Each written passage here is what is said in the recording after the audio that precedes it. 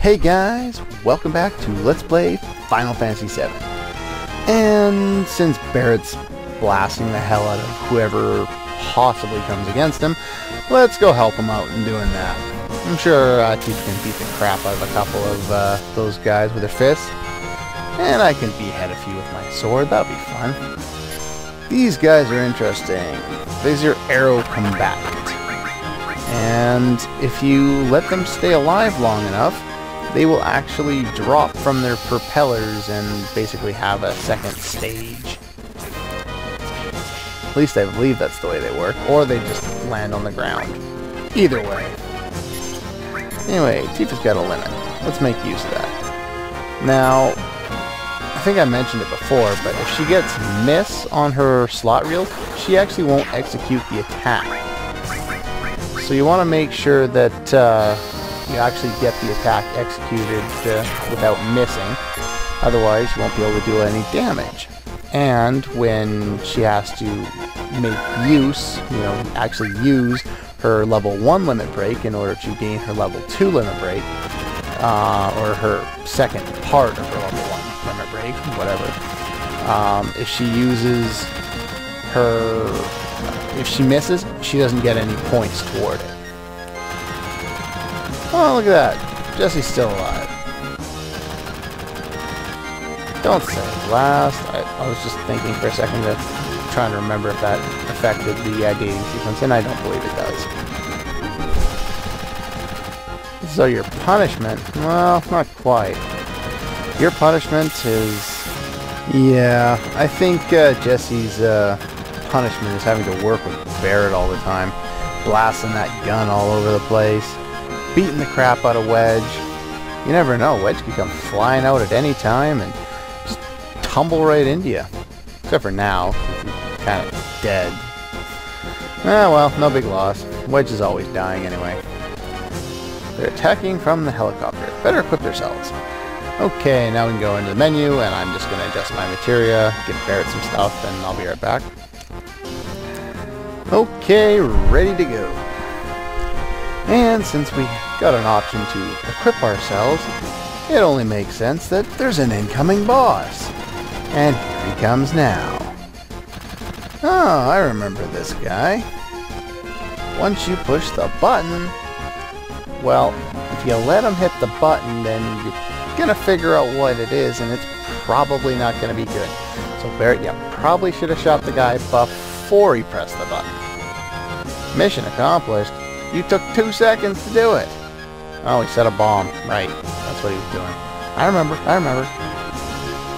Reno and the Turks, or Reno, depending on how you want to pronounce his name. Anyway, this is the boss, Reno. And he's not really weak to anything.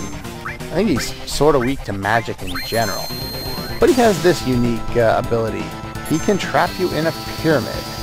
And in order to break the pyramid, you actually have to... yeah, she's going to miss a lot because she's still in Fury. She's also going to get the limit a lot. But yeah, in order to break your character out of that pyramid, you actually have to physically attack it. You won't lose any HP for it, but you'll definitely have to try and take it out there. Otherwise, you won't be able to do anything. Seems to not like Tifa. And since spells seem to be doing a bit more than my physical attacks at this point, let's stick with some spells for now. Anyway, it's ice again. He did some pretty good damage with his, what is that? Wand, rod, whatever it is. Anyway, not too much to worry about in this fight. Still in the intro level of boss fights. Anyway, Barrett, no, he's got nothing to steal, so you don't have to worry about that. Apparently he's not very weak to bolt, but then again, that could be just because he's not very good with the magic, Barrett. He's probably one of the better physical attackers in the game, considering bolt wasn't very good. Let's use a normal attack. Considering all characters are pretty much clones of each other. Do some fire spells, some ice spells. Barrett can heal himself so he doesn't die. Are you done yet? There you go. It's time. Time to peace out. And he's gone. We just let him run away because, I don't know, makes sense that he could do it. We can do it. Just not from boss fights. And we get another. That's pretty cool. And Tifa gets spun around and he commits suicide. He's gone. We'll never see him again. Okay, and at this point we get to run around. It's a time bomb! No. Try it. How would I know what to do with it? Oh yeah, right. Soldier. Apparently he knows the inner workings of all of Shinra because of that. He's part of the military. He probably doesn't know any more than the security guards that happen to work at the plants. They probably know nothing about how to disarm a bomb. He might in Soldier, but I doubt it since there doesn't seem to be a lot of bombs in this game, period. Other than the ones that Barrett set, and then Barrett set, and this one. Not a good example to set, eh? There aren't very many for the rest of the game. It'll blow anyone touches it. Oh, so it's tamper-proof. And who is this guy? This is Tseng. I'm assuming that's kind of how you pronounce his name. I don't know. This I think this is the first time we've actually met this guy. And you need Shinra's ID, I guess, in order to figure out this stuff. And Barrett's going to do the intelligent thing and shoot him in the face. And miss. And miss. And miss. What special guest? And of course they had to kidnap Eris. Why not? Oh, so he just wanted her for the reasons that the Turks want her for. I was about to say they just wanted a hostage, but no, that's not right. Oh, look at that. Thank you, Tseng. Now, Eris, jump off the helicopter. We'll catch you, and we won't have to do this anymore. Apparently, I guess someone's holding her, or she's handcuffed or something, because she doesn't do anything. The last remaining ancient. I guess that doesn't really refer to her age, because she's not that ancient. Now you can report back to the president. Oh, so Marlene's alright. That's good. And she gets bitch slapped. Shouldn't you be the one doing that, Tifa? Ah, well. And the music changes. Oh, so now that you've sat around here with a time bomb with a time limit that none of us seem to know, you're now finally thinking about it and you're going to run away. You should have been done that a long time ago. You shouldn't have come to gloat about capturing Eris. But if you didn't, then we wouldn't have a plot to go to once we're done dealing with this. Sorry if I seem a little skeptical or hypercritical today. That just happens to be how I feel today. I don't know. Anyway, we gotta figure out what's going on. Okay, let's let Barrett go over here. Once he pops up here, he's gonna figure something out. You go talk to Tifa there, and up you get. Come on, there we go. And Cloud has a very strange position in this flight. They're riding his arms. Go figure. Anyway, they've dropped the plate, and that's the plate, I guess. So I guess that's what they mean by it's a floating city. So that part kind of appears to float. And I guess they all die. Squish. I hope you got everything you wanted out of Sector 7, because we're not going back there anytime soon. In fact, we're never going back there. It's gone. Written off the map. And because he's an evil, rich son of a bitch, he's listening to opera or some other thing in his huge, massive penthouse while watching the destruction. How many times have they done that in anime and movies and hell, even games? That's just nuts. Do that so often. What a sad thing. They took out the entire entire pillar just to get at us, and then I guess they took out Jesse and Biggs and Wedge. But apparently, yeah, Barrett's worried about Marlene, not realizing that Tifa had already asked Eris to, you know, get her to safety, and she's informed us that she's safe. Biggs, unfortunately, and Wedge, and Jesse, we'll never see again. They're gone. What the hell's it all for? See, in this game it makes sense. Barrett's pissed off more than... well, he's sad, yes, but he's pissed off. In other games, especially the first Final Fantasy with voice acting, they're a little more over the top, and whiny, and annoying. But that's kind of unfair, because even though it's really funny to laugh at the voice acting from Final Fantasy X, I do like the game. I find the game's really a lot of fun to play. Not something I'll look at Let's Playing anytime soon, but oh well. Anyway, now that Barrett's, I guess, cried himself into exhaustion, Tifa finally deems it worthy to tell him now that she's probably alive. She was probably talking about one. It doesn't explain why she knows this, but oh well. I guess it's understood that she conveyed what she asked Eris to do or something like that. Yeah. Yeah, he knows that, you know that, we all know that. Yep, they died protecting their city. I'm sure they have no regrets about that. You don't want to think of them as dead. Well, what do you want to think of them as? Sacrificed? Martyred? Yeah, they did. They took out an entire city. Well, I guess Midgar itself is an entire city, but these are like slums or like small areas of a big town, so suburbs, I guess, kind of, in a way.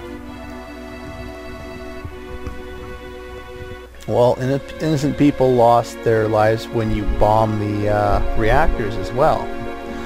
Most of those people working at the reactors wouldn't have had anything to do with Shinra's master plan. Those evil things that the company does is all the higher-ups. But yeah, I guess we could blame the Shinra. That makes sense. Line their pockets with gold. I want golden pockets. Well, not really. I just want lots of gold to sell and make money. They are going to kill the planet. We know that. So we have to keep fighting, or at least Barrett's going to keep fighting. What am I going to do? I'm a mercenary. What am I going to do next? Done this job, done that job, got back to where I started. Why did I want to come back here again? Why didn't I just bail and go do the next mercenary job I could find?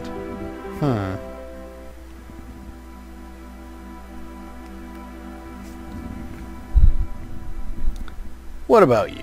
Yeah, what are you gonna do, Cloud? Yo! Where's he going? Oh, yeah, I guess we have to go protect her. We're still technically her bodyguard, I guess. And so Barrett has to do something about it as well. Ain't no turning back now. Anyway, one last look at the Sector 7, well, the gate, before we take off. And oddly enough, at this point, you can actually get kind of lost because you have no party, and there's no way to assume that you have to keep going in order for this scene to trigger and you get your party members back. It's a little nitpick, but I think they should have just given you your party at this point and scrubbed the rest of this dialogue.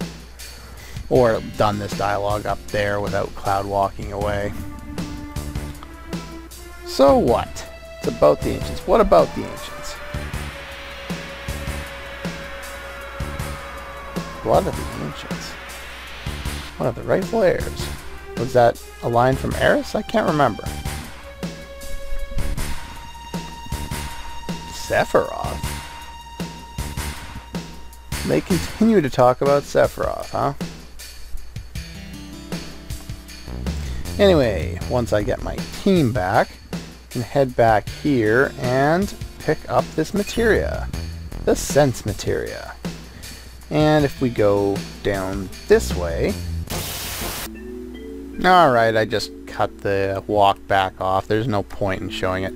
Basically, Eris hid Marlene. We have to go find Marlene. Where do you think she is? The only place we know other than the church there that has anything to do with Eris, so it would make sense that she would leave Marlene with someone instead of just sitting in an empty church. Go away! I got flies dive bombing me, or moths, or whatever that thing is. What about it? Oh yeah. I guess Cloud's got something to tell her about that. Yeah, unfortunately, I'm not a very good bodyguard, and they kind of took your daughter.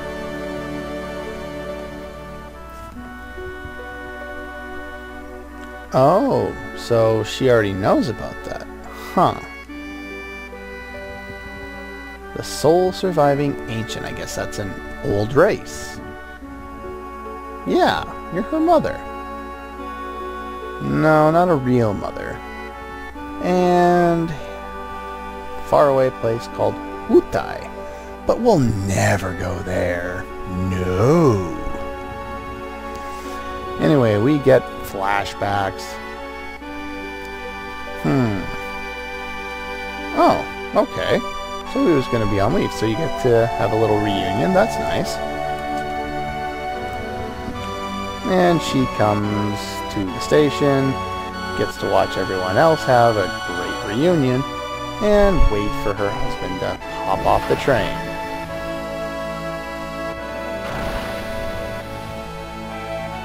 Oh, look at that. The train's arrived, even though it doesn't seem to have moved, or at least they're opening the doors now, I guess. Whatever.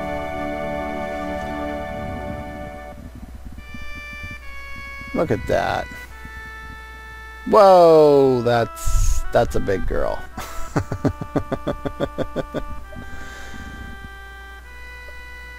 And what? Is that it? Where's her husband? Hey.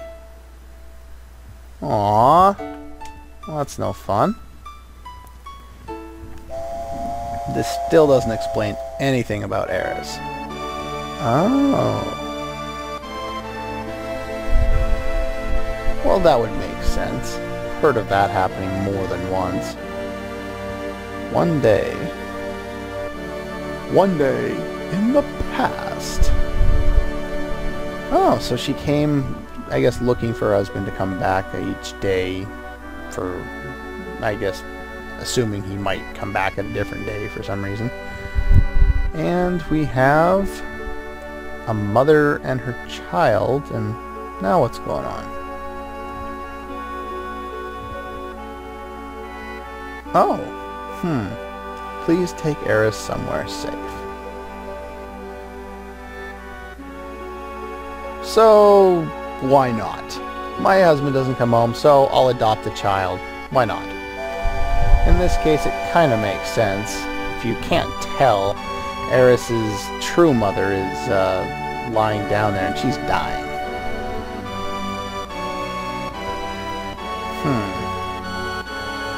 Used to talk about everything. Oh, she seems kind of talkative and full of energy even now. Escaped from a research lab, and her mother had already returned to the planet. Oh, well that's kind of interesting. She seemed to know that she was an ancient even back then.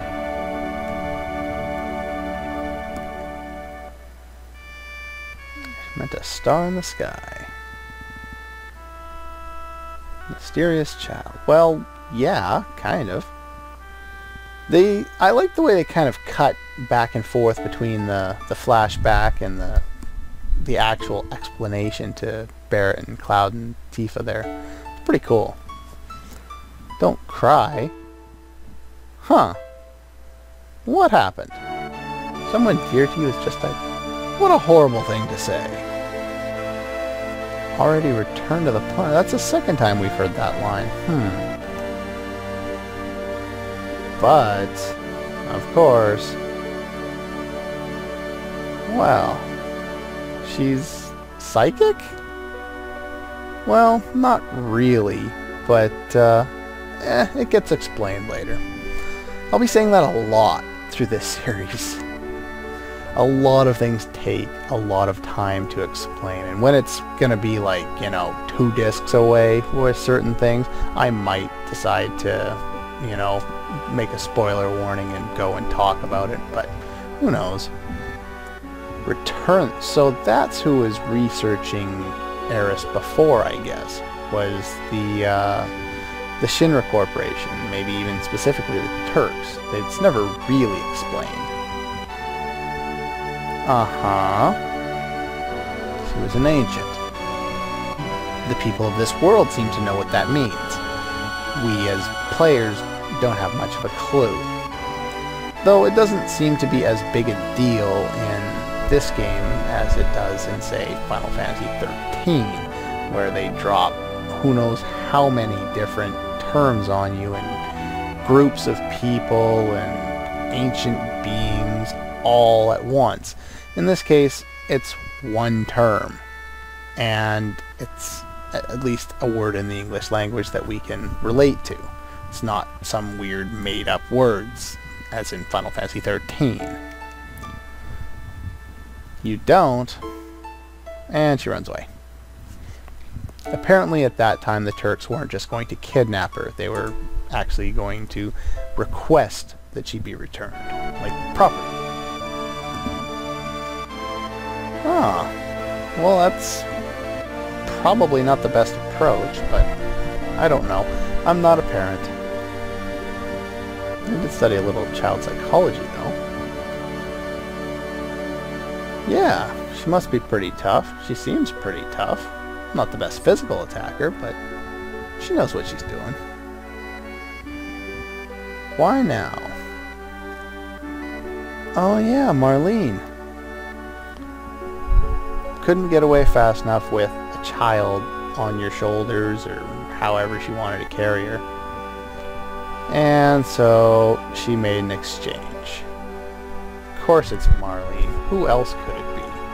And of course this is Barrett's reason to stick in the story at this point, considering it's pretty obvious at this point Cloud's going to do something heroic. He is the hero.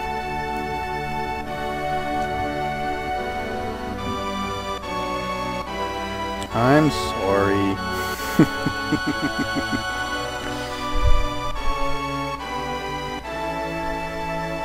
So yeah, he's torn like a lot of parents are between their spending time with their family and spending time at their jobs to feed their family. What a crappy world we live in where that's the choice we have to make. Living our life or spending half of our life doing something we probably don't like in order to support a life that we have only half the time to spend doing something interesting with. And even though I explained that word in a very awkward manner, you should be able to understand what I'm talking about. I'm sure everyone's got, yeah, see, Barrett's going in circles, I'm going in circles. You know what I'm talking about. Barrett knows what he's talking about, and that's good enough for me. Anyway, you go up and see her. Anyway, that's all the time I have for this episode of Let's Play Final Fantasy VII. Next time we will go check on Barrett and figure out what heroic thing Cloud's going to do now. Alright, I'll see you guys next time.